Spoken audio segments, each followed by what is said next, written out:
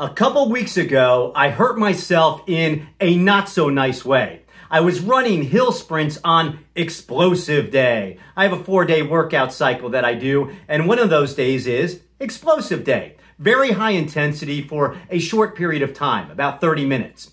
Well, on this day, on the very last hill sprint, I decided to go all out and leave nothing behind.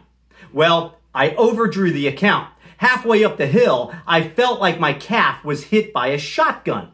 I went straight down faster than Kanye West's political ambitions.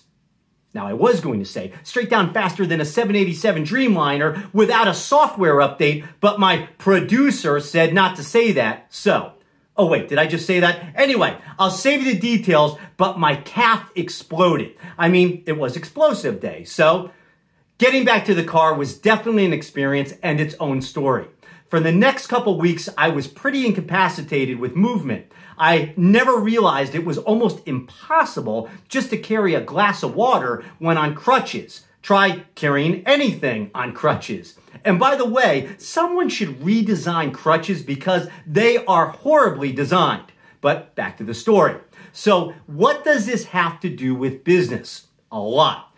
First off, faster isn't necessarily better. Just because you can go faster doesn't necessarily mean you should go faster. There's a fine line there, very fine. And that's coming from someone who fundamentally believes in forcing growth full tilt. As founder, you need to figure where that fine line is for you. And more importantly, forgive yourself when you cross it because you're going to cross it. Secondly, if you are going to go as fast as possible, make sure your foundation or your base is solid and ready to go.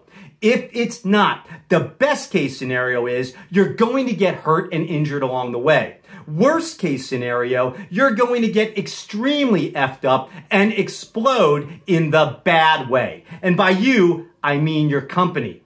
Lastly, healing is on its own clock. Just like success. You can push the rehab, yes. You can push the envelope, yes.